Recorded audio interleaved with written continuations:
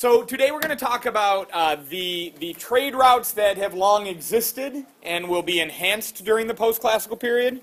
We're going to talk about some new trade routes. We're going to talk about some cities that develop that become important in those trade routes. We're going to talk about new technologies that enhance the trade. We're going to talk about some state practices, like things that these empires, these states are setting up to enhance trade. Despite this not being the first thing we're talking about within this post-classical period, we talked about all the empires first, laid down their development first, and now we're going back. The College Board chose trade to be its first key concept in this third period.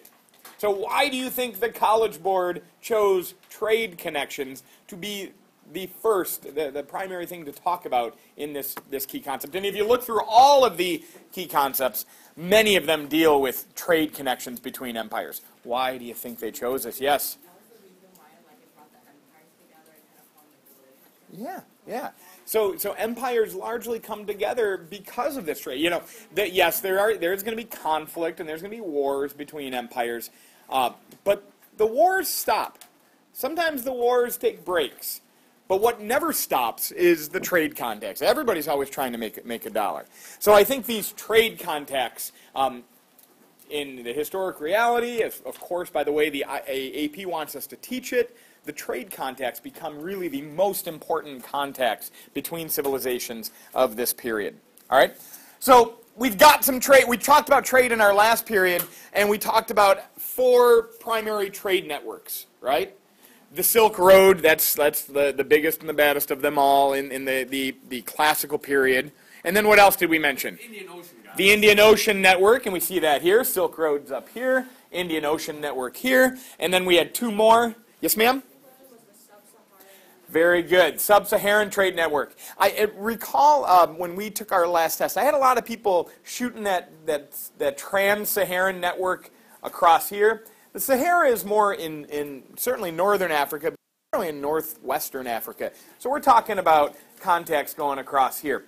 And then we have one more that we're leaving off. Yes, sir? Something's happening in Europe. Something is happening in Europe, and it's the Mediterranean network, okay? Connecting North Africa to southern Europe. Wait, the name doesn't make sense because the Mediterranean Sea is not like in the north. The Mediterranean Sea is not in the north. That's going to Europe. Depends on your perspective. If you're living here, Mediterranean Sea is in the north, right?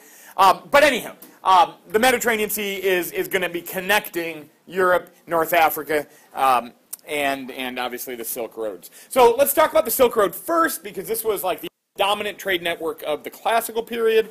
We are going to remember a lot of this is review. Not too much changes with regard to where the Silk Road is, what it connects, the goods that are traveling on it. This is all very similar to what's going on in the classical period. Remember, the AP likes this similar stuff. What do they call them? Continuities. So there's going to certainly be some continuities on the Silk Road trade network. We are going to remember that despite what this looks like, the Silk Road is not one road. It's a network of routes connecting East Asia, connecting China and East Asia to the Western world. And again, this is something of perspective when we're talking about the Western world in the post-classical period or in the classical period. We're talking about this stuff, all right? Like, for example, the Middle East is the Western world. The Middle East doesn't become the Middle East until when? At least until Europeans are drawing maps, right? Remember, the Middle East is like the middle between the European, maybe British map makers and China, the Far East. So halfway between them and the Far East is the Middle East. So the Middle East as a term for like a geographic location doesn't make any sense. At least, like, for example, if you are in India, the Middle East makes no sense whatsoever. Right? Because that's to the west of you. It's all about who makes the maps and from what perspective we're making those maps. Anywho, the classical Silk Roads connected Far East and Asia to what the AP is maybe going to call Southwest Asia, or today we refer to primarily as the Middle East. Items traded on these networks, primarily silk. Okay, that should be no shock to anybody. But we're also going to see coming from the east ceramics and porcelains. And then like some fine stones like jade and some metalworking like bronze coming from the east. And from the west, making its way to Asia, we'll see a lot of gold and precious metals. And in large respects, the gold is being traded for the silk, right? So China brings silk, and the rest of the world is bringing gold for that exchange. Why is China going to tremendously benefit from trading gold and accepting gold and silver for their silk? Why is that such a good deal for the Chinese? Yes? Because gold holds value. Gold holds value, sure. Gold today is valuable. Gold 1,000 years ago was valuable. What do you want to say, Mr. Surhai? Because they have all the silk worms that produce over there. So, It's a renewable resource. very good. Silk can be very much a renewable resource. For gold, you have to keep finding more. So this is quite valuable for the Chinese traders. And then, when you, let me ask this question. What is heavier, Samira? What's heavier, a pound of gold or a pound of silk? You guys are too smart, all right? All right. But what is more valuable? What is more valuable? The commensurate weight in silk or the commensurate weight in gold? I guess I don't even know that answer. But gold is much more easy to transport. Or pardon me, silk is much more easy to transport. It's far lighter than the gold that they're trading for. Yes?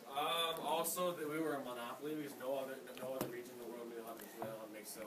In the classical period. That's going to change in the post-classical era, but no one will do it quite as well as the Chinese, even through the post-classical period. But the monopoly will come to an end in this post-classical period. So we've got silk, we've got ceramics, we've got jade, and then on the flip side, going from west to east, gold and other precious metals like silver and ivory. We know what ivory is, right? Poor elephants. What, we have ivory from there too? No, ivory from the Western world, from Africa, making its way to Asia. Yeah. Yeah. So, with a lot of this, could it go from, the sub-Saharan kind of towards the Middle East and then Absolutely. These trade networks are connecting each other. So, yes, stuff from sub-Saharan Africa might make it to the northern Africa and get on Mediterranean routes, make it to the eastern Mediterranean and get on the Silk Road, and make it all the way into China. Absolutely. Absolutely. Absolutely. Yes, sir. I also don't understand why ivory was so valuable. Why is gold valuable? It's hard to get, but ivory is technically a renewable resource, and all you have to do is raise elephants. Yeah, but elephants are hard to grow. We were talking about horse farms earlier. Elephants take even longer to grow. You can make stuff out of it. You ever hear of scrimshaw? That's it could be whalebone or ivory. Yeah, handles and thing art. It's valuable. That's why we have no elephants hardly today, right? Because ivory must be valuable. Things are only valuable when people want them, right? So ivory kind of combines something that people want and something that's hard to get, and so it's valuable. All right, so we've got we've talked about the Silk Road being around for a long time. Let's remind ourselves of this historic evolution of the Silk Road. It's going to have its birth during the earliest Chinese dynasties, like the Han Dynasty. And as China becomes centralized and as they can better police the trade routes, trade will flourish on the Silk Road. There will be further connections with the Western world as, very early on we get Alexander the Great and his conquest uniting much of the Greek world with the Persian world, for example, and then that hopping onto the Silk Roads. But then, of course, the rise of the Roman Empire. The rise of the Roman Empire and the consolidation of that empire will link up the western portions of the Silk Road with the eastern portions of the Silk Road. The growth of Islam in the 7th century, the growth and expansion of Islam, and here on this map we can see all of this checked territory, or hash-marked territory, that's the Islamic world. With the growth and the consolidation of an Islamic world, we're going to have a further expansion of trade on the Silk Road network. And then if we fast forward many other centuries into the 13th and 14th century, we're going to enter a period known as Pax Mongolica, or the Mongolian Peace, where the Mongols will conquer everything, basically the entirety of the Silk Road, from China all the way to the Black Sea. We are going to have a Mongol Empire, and they will make trade and travel on the Silk Road far safer, and they will encourage that trade to continue. So that we can see as maybe a high point of Silk Road trade. All right? We press on. We've got another trade route to talk about, Mediterranean Sea. And here we see that in the green. Mediterranean Sea network also linking up with the Black Sea. You guys should know this body of water to the north of Turkey. It's called the Black Sea. So the Mediterranean Sea connected with the Black Sea. Again, at its height during the height of the Roman Empire. When the Roman Empire controlled the Mediterranean Sea, when they called it Mare Nostrum, or our sea, when that was all theirs, obviously trade on that trade network will flourish because there's going to be very little conflict. But then Rome falls, and we're going to, of course, have a decline in trade in the Mediterranean Sea. Yes? The Black Sea is just to the north of the Mediterranean Sea, right here. So this is Turkey. This is what's called the Anatolian Peninsula. Just to the north of that is the Black Sea. So you said the Mediterranean Sea is linked to the sea, flourished during the Pax Romana, like something like that? Yeah. Flourished during the height of the Roman Empire. Rome falls. Mediterranean Sea trade falls. Because now we've got some competition for that trade. For example, with the birth of Islam in the 7th century, now you have in the Eastern Mediterranean competition between Arab merchants and Byzantine merchants, that Eastern Roman Empire. Yeah? How does that make trade? Well, when it could increase competition, but that could also be followed by like military ships entering the fray. There's going to be a lot of naval battles between Mediterranean fleets of the Arabs and the Byzantine. Yes? You said who conflicted over the Mediterranean Sea? You said the Arabs? The Arabs and the Byzantine Empire. Byzantines? Okay. Yep, we should know this. But the Islamic Empire, which will eventually become dominant in much of the Mediterranean, the Islamic Empire is actually going to be a very pro-trade empire. Going back to Muhammad himself, what was Muhammad's job before he became the prophet? He was a merchant. That's how he got to see so much of the world compared to the average Bedouin or Arabian in the 7th century. So Muhammad himself was a merchant. So Islam, and kind of written within the religion of Islam, merchants and traders have a high regard. So we're going to see an expansion of trade with the expansion of Islam. Does it expand the Mediterranean Sea trade? Absolutely. Because eventually what does Islam do? It conquers most of the Middle East, and it conquers all of North Africa. So they've got like 2/3 of the Mediterranean Sea covered there. Yes, ma'am? If the Silk Road was so important to China, why were merchants considered? That's a good question. Confucianism. Yeah, I think we do. I think we just go to Confucianism. I think Confucianism ideal think that the merchants make everything more pricey. That's not good for everybody, so they don't like it. Yeah, and remember also, in China, China's bringing in a lot of like gold and silver with their trade. They're not bringing in a lot of. They're not bringing in a lot of better stuff from overseas. They're not bringing in a lot of luxury goods coming from outside. They're sending luxury goods out, and they're bringing in gold and silver for that, which is certainly going to benefit the wealthy, but the average people maybe don't see a lot from that, a lot of benefit from that. But yeah, I think we just have to go all the way back to Confucianism, and merchants are middlemen who often raise the price of the goods higher than they would otherwise be. Yes, ma'am? I have a question about the Islamic Empire. When we're talking about their trade expanding as they're expanding, Yeah. are you meaning that like when they started expanding towards like Western North Africa, Yeah. that's when the trade started, or was it after they conquered kind of like another? As they expand, trade will follow them. As the Islamic Caliphate expands, trade follows them. I think that's the best way to say it. We will see later in this time period the growth of important cities within Italy, in the northern Mediterranean, like Venice. Venice is the one we want to think of most when we're thinking of Mediterranean trade routes. The city-state of Venice. There is no Italy. There will not be a united Italy until the 1800s. So the city-state of Venice becomes supremely important in controlling Mediterranean trade.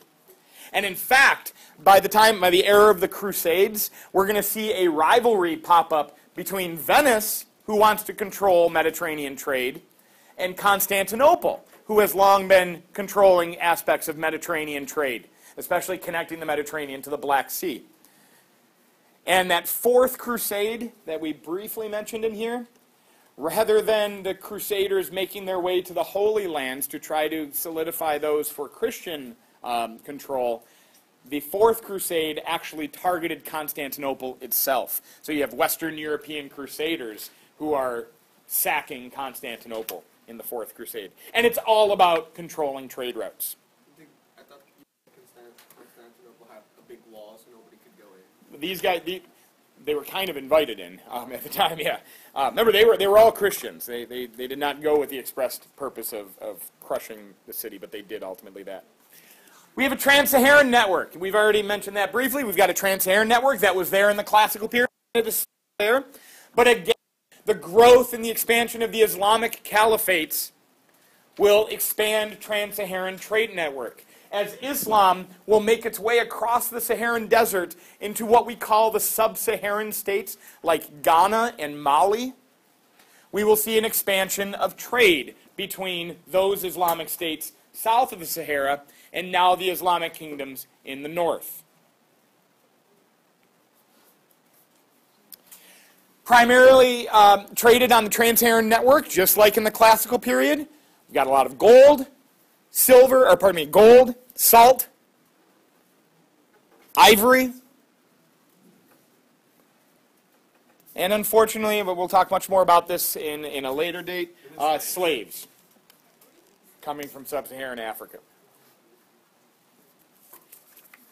So they're between the cities north of Sahara and cities south of it? Yep.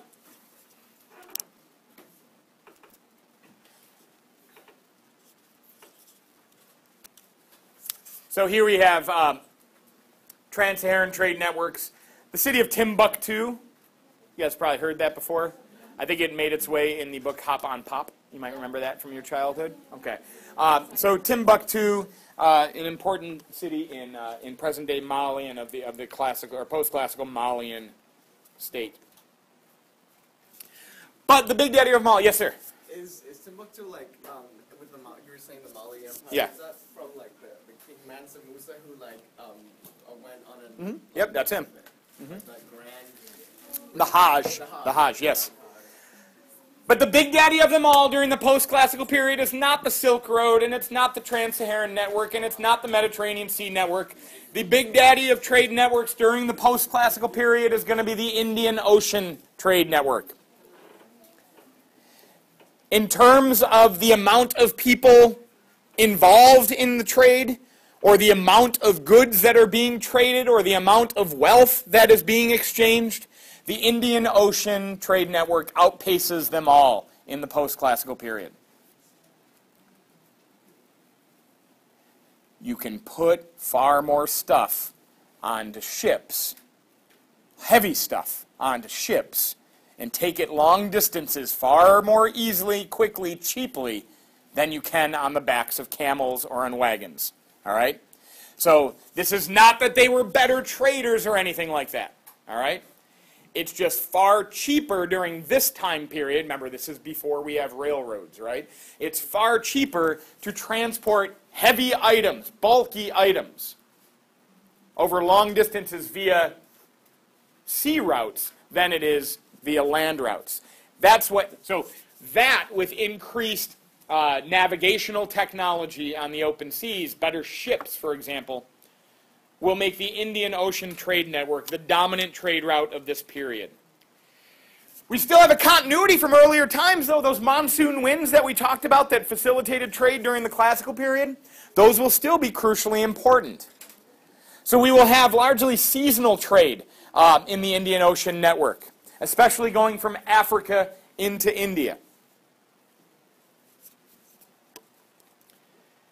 And as I said, trade in those very expensive bulk items that were more difficult to move over land would become very important on the Indian Ocean Network. So things like timber, lumber. You don't have a lot of trees in East Africa here. All right? So we can import them from other places. Ivory, again. Cotton. Like Egyptian cotton will make its way. Egypt has long been a hotbed for cotton production. Make its way down the Red Sea into the Indian Ocean network to the rest of the world. Indian cotton making it on the network. And then, of course, spices. Yes, anybody question, comment? I forgot the first material you mentioned. Timber, lumber. Okay. But wait, I thought there were no trees in Africa. Well, there might not be trees in Africa, but there's certainly trees in India. Right? So there are trees to be had. That's why they're trading. This network will not be dominated by any one empire. So you've got a lot of different people entering into the Indian Ocean network, but they're not warring with each other. There's not really much conflict on this Indian Ocean network. There's room for everybody. That will change once the Europeans get involved in it in the next period. But for now, this is a pretty cosmopolitan area. When I use that word cosmopolitan, we mean people from all different kinds of places coexisting and taking part in this trade. So it's not dominated by any one empire.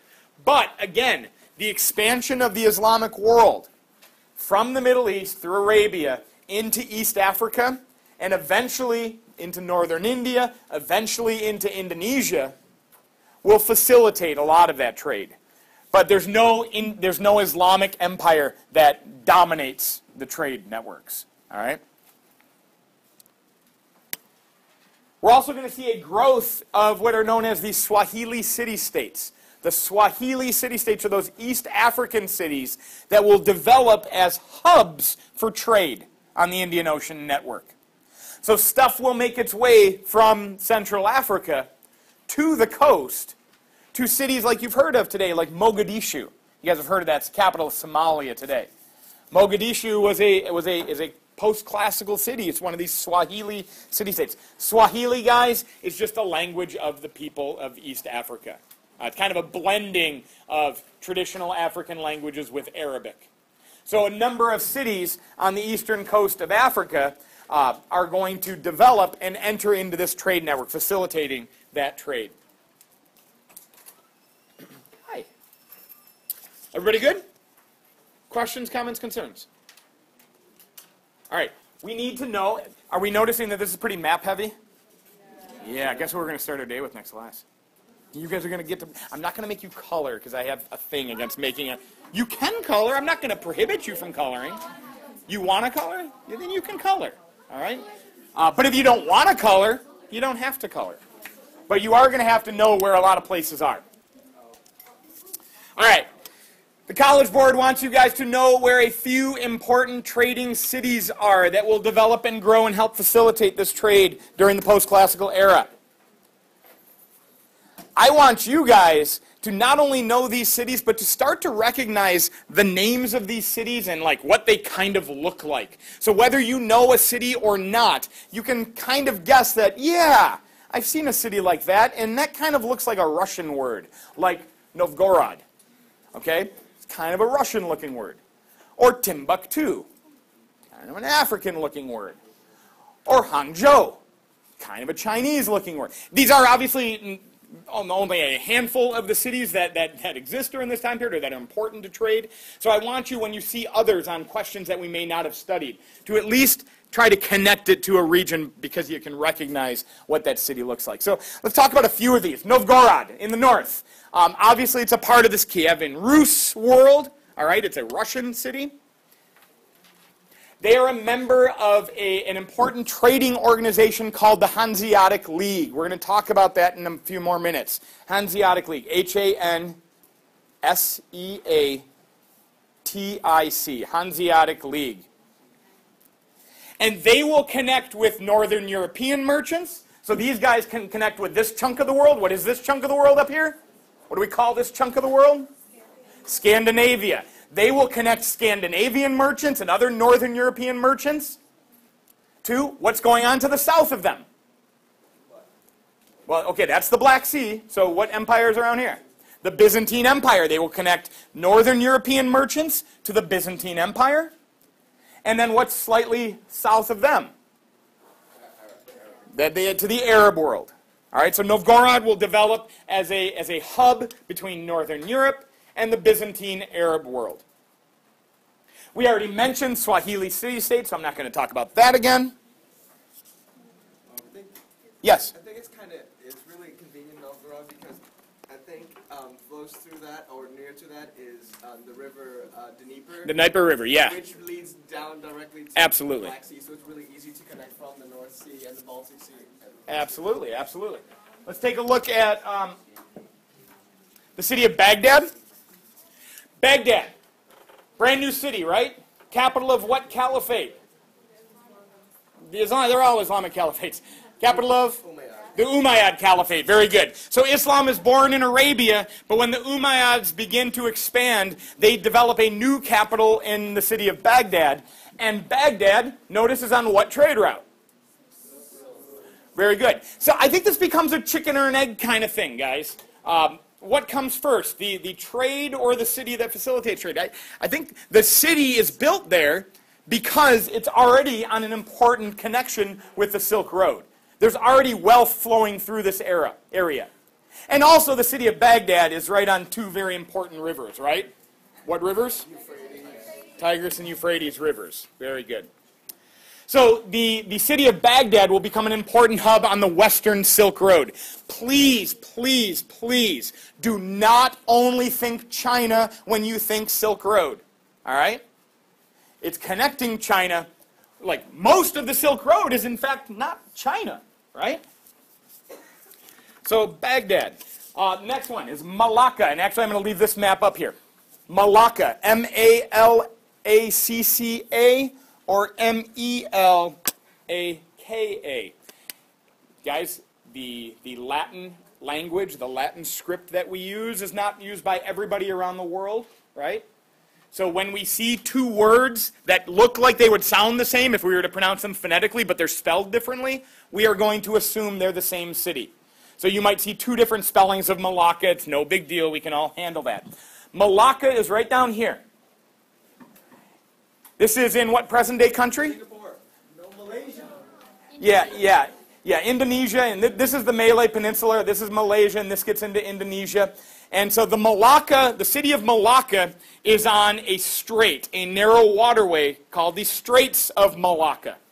So if you are the Indian Ocean Trade Network, and we often think about that, we talked about that in the post-classical period, primarily heading this way down to Africa. But the Indian Ocean Network also heads east. So if you have goods coming from India and they want to make their way to China, rather than going all the way around, they go through the Straits of Malacca. So if you are the city of Malacca, you control all the trade going through Malacca. And what do you get to do when you control that important trade route? Yeah, you can put tolls on anything that goes through. Just like when you guys want to go to Canada, what do you have to do to drive to Canada? Yeah, well, you have to have a passport. So the federal government's getting a little bit of money because you go to Canada. And then you have to do what as you get on the bridge? You have to pay the trolls, right? They don't want to let you across. It's like a port. Inside the country, the city is like a port between India and China. It's a trading hub between India and China. It's a conduit between trading between India and China, or the Indian Ocean Network and China. So anything that's making its way from East Asia on the Indian Ocean Network to India or to Africa is likely going through the Straits of Malacca. So the people that control the city of Malacca, originally Indonesians, are going to become very wealthy. All right? Yes, ma'am? So are the people controlling that just like kind of tribe people, or is it like empire? Let's think of it as a city-state right now. Eventually it's going to fall into the realm of an Indonesian state that will eventually be conquered by the Portuguese. But that's going to be much later. All right, yeah, the Portuguese are going to get involved. We want to remember, too, there is some trade going on in the Americas, but the trade in the Americas is much different. All right? Trade in the Americas is much different. They're going to have far less sophisticated maritime trade. They're not doing nearly as much sea trade as we're going to see in the Old World. And while there is land-based trade, there's far less of that. Because what do these people of the Americas lack that they have in the rest of the world? The wheel. They don't have the wheel, and what else don't they have? They don't have those draft animals. They don't have those beasts of burden, the horses. They don't have oxen, none of that stuff. So when you are picturing like idyllic paintings of Native Americans hunting buffalo on horseback, that is much later. That's not until after the Spanish bring them. All right? So there's no horse. What are the beasts of burden of the Americas? Think of Diego. Alpaca, and my next map. Alpacas and llamas, that's it. They've got nothing in Mesoamerica. Alpacas, llamas, and guinea pigs. And they put such adorable little carts on those guinea pigs. But they're not really good at carrying heavy items, okay, for long distance travel. So here is where we sit back. Everybody sit back. And let's marvel for a second at the network that the Incans, for example, can create in South America along the Andes Mountains. At what they can create and the network of roads that they're able to construct and the tremendous cities that they're able to build. All without the wheels. All without horses. All without oxen. All right? Llamas are cool, but they're not able to do the same kind of work that the big animals are able to do in the old world. All right? But there is trade still. All right? It's not like they're not trading. In Mesoamerica, for example, the Aztecs are trading gems, exotic feathers for headdresses and such, and cocoa, the cacao beans that make chocolate, right? And down in the Incan Empire, obviously the Incan Empire is going to facilitate the construction of these roads that we've talked about that will link up their empire for trade. But far less important, far less sophisticated than what we're seeing in the Old World. It's not because they couldn't do it necessarily, it's just they lacked the same equipment that they had in the Old World.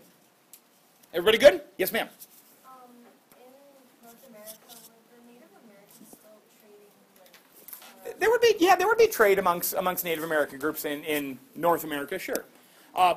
More limited, you know, not as many of the luxury goods or the manufactured products that we're going to see in the Western or in the Eastern world, the Old World. Hannah.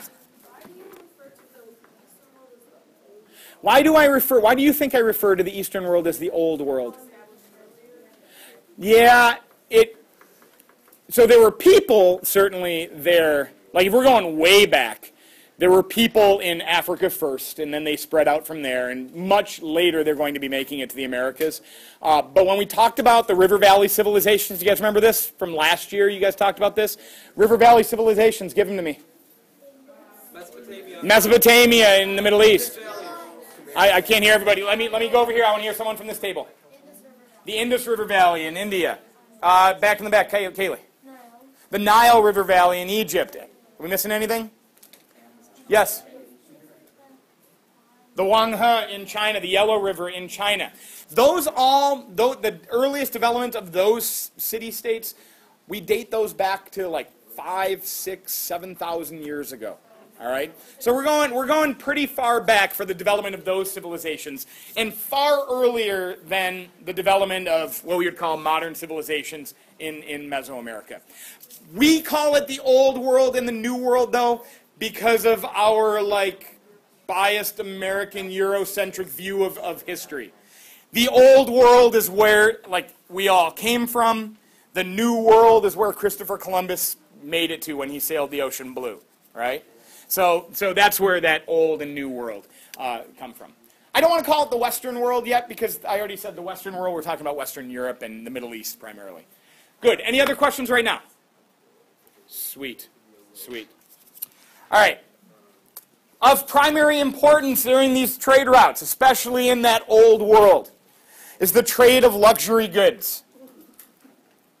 You are far better off, if you are a merchant, you are far better off trading in silks and in gems and in spices. That is a far more profitable operation Why? You can carry less for more of a profit. Very good. You are going to make so much more money if you can carry, like when we're talking about like a value to weight ratio, that is far greater, like a high value to a low weight. Because you can pack more onto your caravans, you can pack more onto your ships, which gives you far more to sell in return. So we're going to have the trade of luxury goods becoming of primary importance during this time period. So in a lot of respects, it's just the wealthy, it's the upper crust that are truly benefiting from much of this trade. And what are those luxury goods? Of course, silks, porcelain from China, spices, and then gold and silver, trinkets and jewelry and things like this. All right, you guys should be able to walk away right now and write a decent little essay that the AP might be asking you about post-classical trade and the types of goods that are exchanged and the networks that they're traded on. Would we all feel comfortable doing that right now? Yeah. Sweet. Let's not do that right now because that's not fun. But we need to now talk what I think is a little bit more fun, how we got stuff from point A to point B, and some of the new technologies that will develop during this time period. All right. That, what do we call this? What's going on there? Caravan. Very good. That is a camel caravan. Awesome, right? And those camels are all loaded up to carry things across the desert. Why do we love our camels so much? Very good. And we need a little basic camel biology. There's two kinds of camels.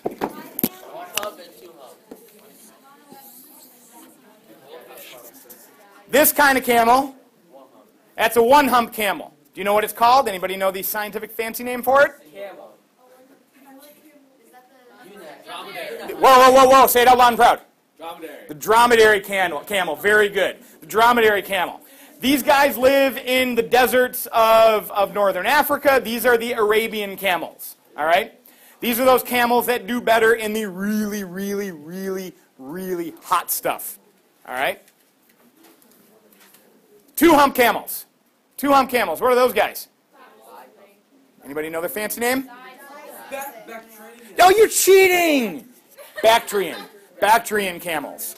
All right. Let me find a better map here. I want to go all the way to this one. Bactrian camels are like from this part of the world. All right? The deserts of the Central Asian steppe. All right? Like the Gobi Desert. It gets very cold. These are the hairier camels. All right? Still no water. Remember, I think we sometimes confuse ourselves a little bit about deserts, because when we think about deserts, we think about hot, sandy places, right? What's the biggest desert in the world? Antarctica, right? So a desert doesn't need to be hot and sandy. A desert just means there's no precipitation, all right? So Bactrian camels in Central Asia or dromedary camels in Africa are still dealing with a lack of water, all right? So these are perfect for long-distance trade over whether it's the Silk Road trade network or the Trans-Saharan trade network. They're perfect for long-distance trade because they don't need to be watered very much, all right? They can make it for about 100 miles before refueling. That's pretty impressive, all right? What are you supposed to do with humans? We had to trick out. The camels, oh, we're so greedy. The camels carry our water for us. Yeah. But you only have to give the camels water every 100 miles or so. The question is, how are you supposed to carry all that water? Because they're Look camels. at that. The camels carry it. They don't look like they can carry much, though. Look at They can do all right. Yes, ma'am. Shh. How do they know this? Well, they wouldn't have called it a mile, because a mile is stupid, right? A mile makes no sense. But they would have their own units. But remember, if they were in China, for example, give me somebody that unified weights and measures in China to make. Yeah. So in China, we're going to have a unified system of weights and measures dating back to the classical era. And other civilizations will have their own unified. Now, today, we've tried to make it really easy in the world by the development of the metric system, although we don't play that game, because we like our 5,280 feet equals a mile. Makes no sense, all right? But anyway, yeah. Now we can look at a map. We can look at a camel today and say, oh yeah, it makes it about 100 miles or whatever, a couple hundred kilometers or whatever measures of distance that they would have used. Everybody good? So caravan camel travel is going to be of supreme importance. We're going to have a couple developments that are going to facilitate this during the post-classical era. First, the camel saddle. The problem is you can't just set stuff on the humps. It doesn't stay on there very well, and they're kind of squishy. All right? So you have to build an adequate saddle that will allow you to put goods onto the camels. And with the development in the post-classical era of a camel saddle, you're going to be able to pack upwards of 500 to 1,000 pounds onto each camel. Crazy, huh? I know.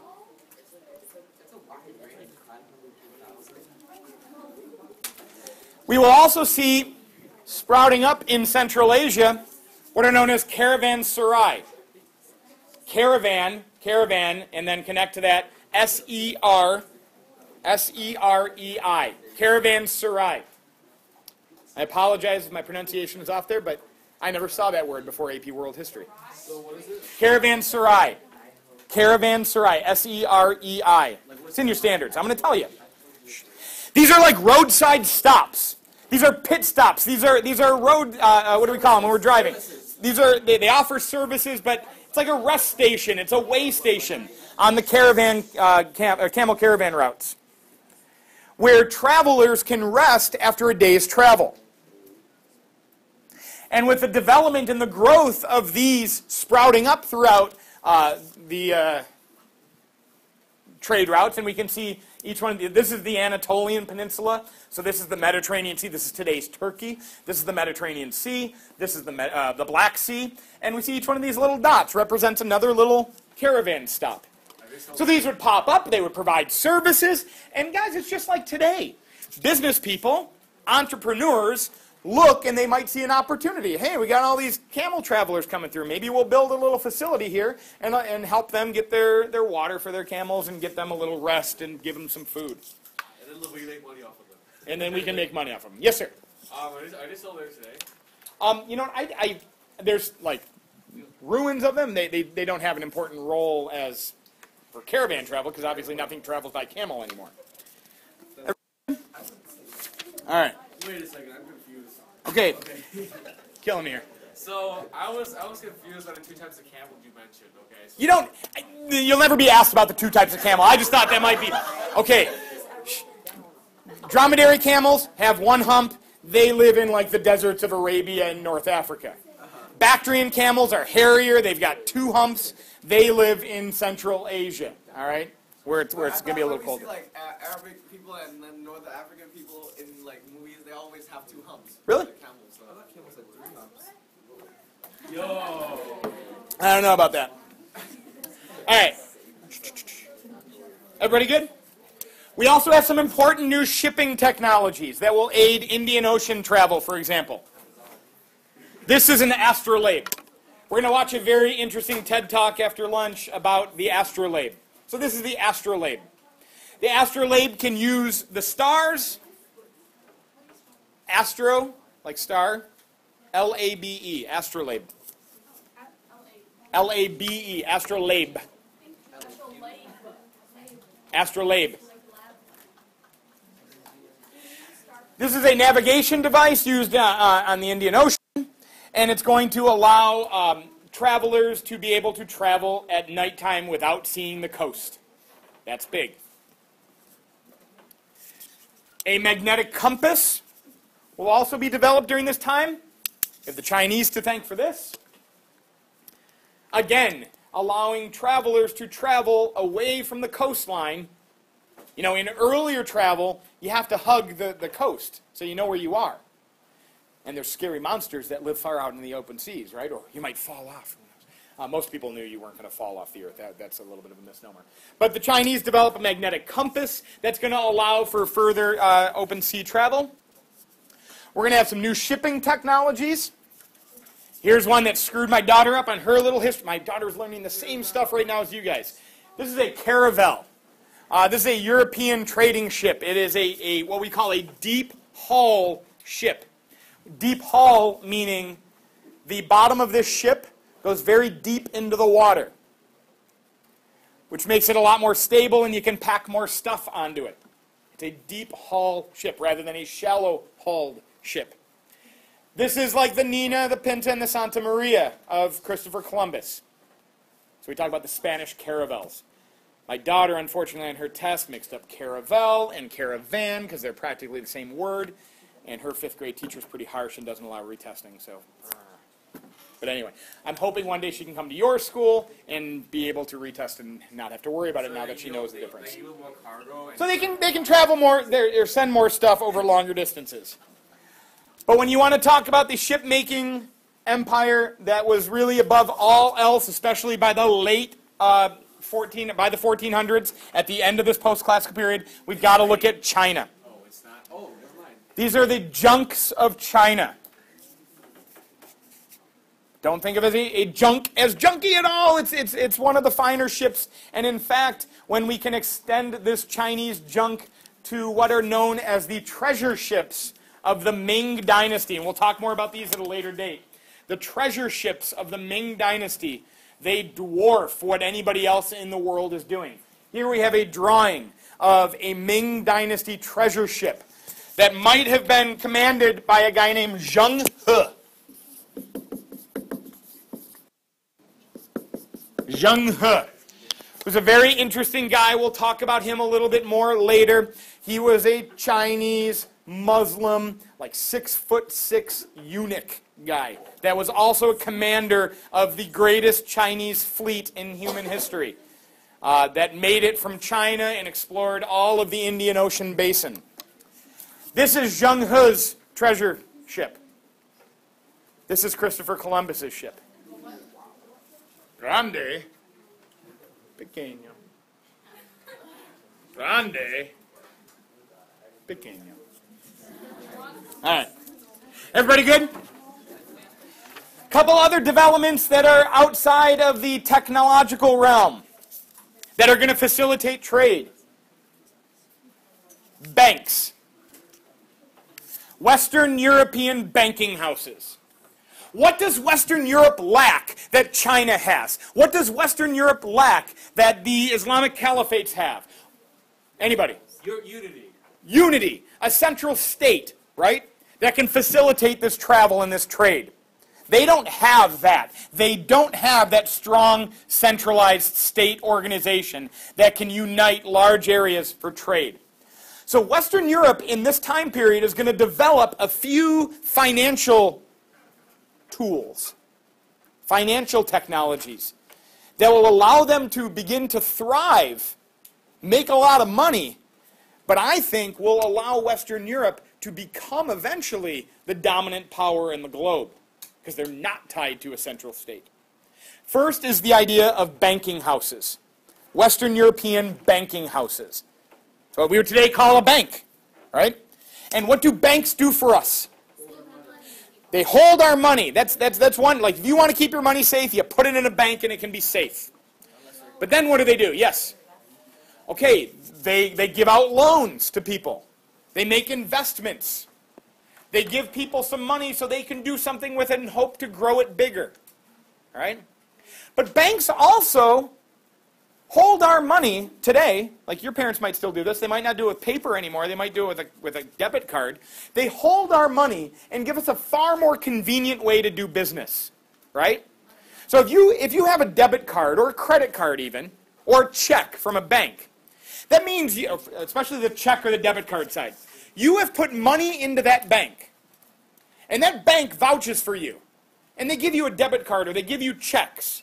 And now, instead of carrying around heaps of cash, you can just write one little paper check and give that, and the store will accept it, and the store can deposit that, and then that bank will wire that store its money. Do you see how much safer this is than wandering around with huge heaps of cash? And during this time period, when there weren't huge heaps of cash, when people were doing a lot of business, especially in Europe, in gold and silver coins, those are bulky, those are heavy, those are not easy to transport. Those are easy to notice people walking around jingling their way down the streets so bandits can steal their stuff. You don't want to do that. So banking houses will develop to provide a more convenient and a safer way to trade when you're traveling long distances. All right? They will issue bills of credit. All right? It's the first time this word is going to pop up in our story here. They're going to issue bills of credit. All right? And then, you know, I guarantee you, I have this bill of credit that says I have money in this bank. And I am going to give you this bill of credit. And now you can get my money out of that bank's branch in your town. So banking houses will grow in Europe during the late post-classical period, which is going to facilitate trade in places where we don't have a central state organization. We will also have the development of insurance houses, insurance agencies, like a modern insurance agency. I drive a car every single day, and it's one of the craziest things ever, right? I bought a car for about $20,000, and I drive that on a road at high miles per hour through sometimes inclement weather amidst a lot of other crazy drivers, including you and your friends. Why do I feel safe taking my $20,000 investment and putting it on such a dangerous road? Because I have insurance. If something happens to that car, my insurance company will take. I pay a little bit of money. I am basically betting on an insurance company. I am making a gamble that I will get into a wreck and destroy my car. The insurance company is making a gamble that I will continue to drive safely and they will never have to buy it. Unfortunately for the insurance companies, I have won that bet twice. All right? So I have made a lot. Insurance companies make money off of most people. I've made money off of insurance companies. Mwaha. I've also gotten into a couple bad accidents, and that's not good. But anyhow, we don't do crazy, stupid things without insurance. Buying a house is nuts. Spending $100,000, $200,000, $300,000 on a home is nuts when a strike of lightning can burn that house to the ground. That's insane. But we insure our house. And so if my house burns to the ground, that would be horrible. I didn't just give you an idea, did I? It's a sinister laugh. If my house burns to the ground, as devastating as that would be, it will get rebuilt for me by my insurance company. Awesome. So we wouldn't do crazy expensive things. Well, during this time period, what is a crazy expensive thing? Putting a heap of luxury goods onto a ship, onto the open sea. That's nuts. You wouldn't do it unless insurance companies would arise. And you could pay that insurance company. You could make a bet with that insurance company that you will actually sink your ship. And they're going to bet you that you won't. All right? And this can facilitate trade in places where there's not central governments facilitating it. Yes? I don't get why and how insurance works. Like, what if, like, after 2 years, you don't like your car anymore, and then you just, like, ram it into a tree and say, hey, insurance fraud. Well, yeah, there is something called insurance fraud. You're not allowed to just burn down your own house. You're not allowed to purposely crash your own car. How do they know? Well, they might not, but they're not stupid either. Also, if you wreck your car, when I crashed my car, it was an accident. I didn't do it on purpose. When I crashed my car, now my insurance is far more expensive. And if you do it again, you might find yourself borderline uninsurable. Like you might not be able to afford insurance. And you can't legally drive in our state without having insurance. So if you become uninsurable, you don't get to drive anymore. So that's what it could come to. Yeah. So, you said that the main reason why they merged was to insure traders mostly because they do all sorts of stuff and have non-simple stuff on ships and the ship sinks and they have no money. Yeah. But most ships aren't going to sink, and that's how they can stay in business. Because most people that pay insurance will never collect. I've had homeowners insurance for my entire life owning a home for the last 15 years. My home has never burned down. I've never had to make a claim. Most people have insurance and never have to use it, right? Anyway, we press on. In fact, we're going to go to lunch. We closed before lunch talking about the developments in Western Europe in the absence of a strong state organization that would help facilitate trade, like banking houses and insurance houses and insurance agencies. now we're just going to spend a couple minutes talking about some things that states did themselves to facilitate trade. In Asia, in China, for example, they developed what's known as paper money or flying money. Much like we talked about with the banking houses and the bills of credit, having a paper currency that is far lighter and far easier to transport than gold or silver can allow for payments to be made over long distances and not have to transport the bulk of gold or silver. China also would construct massive engineering projects like the Grand Canal, and you can see the Grand Canal connecting northern and southern China here. Connect massive engineering projects like the Grand Canal, which is going to create internal trade connections between northern China and southern China, but also facilitate the trade of those goods further west on the Silk Road. And finally, we want to remember about the Mongols. When the Mongols unite all of the lands that encompass the Silk Road from China all the way to the Black Sea, they will usher in an era known as Pax Mongolica that makes trade far easier and far safer on that trade route. So they will enhance the Silk Road trading network. They will enhance the way stations, the stopping points on that Silk Road. They will make it far safer as they will begin to eliminate piracy and banditry on the Silk Road trade network so traders can more easily travel back and forth. All right?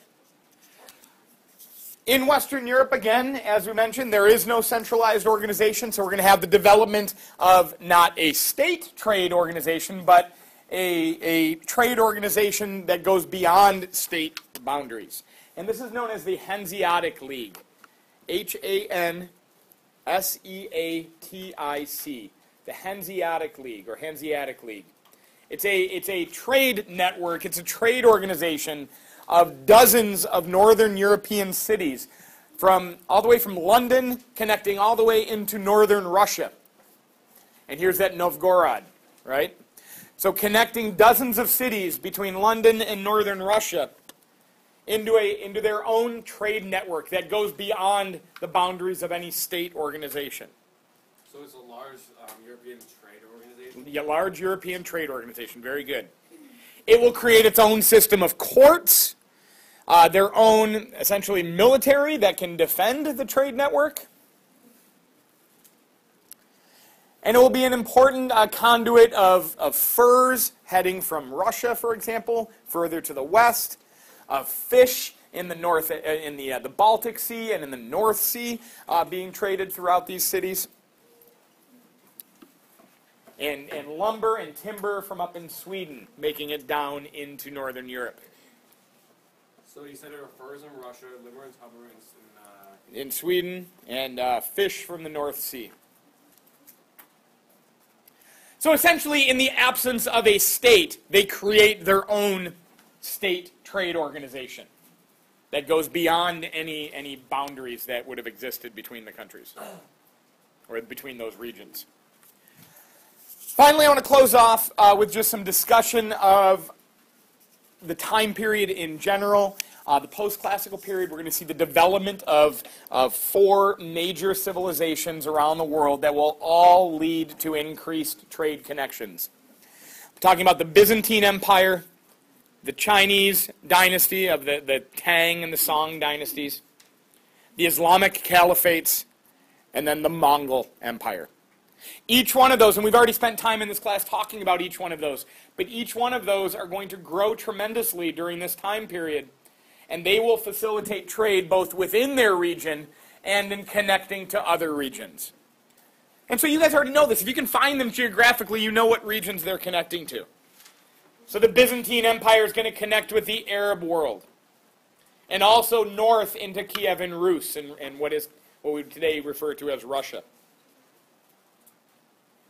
In China, the Tang dynasty is going to dramatically expand to the west. And it shouldn't surprise you, not only is expanding to the west going to be helpful in keeping northern nomadic tribes out, but it's also expanding to the west over what route? Expanding over that Silk Road. So to gain control of more trade routes. The Islamic caliphates, we've already mentioned, Muhammad was a trader from his origin. So trade in the Islamic caliphates is going to be encouraged. So that's going to link up the Arabian world with all of North Africa, into Spain, the Iberian Peninsula, and that Swahili coast of East Africa. And then finally the Mongols, of course, creating the biggest land empire in human history. And across that land empire, they will facilitate trade and tremendous growth in trade, especially that land-based trade. Questions, comments, concerns from anybody?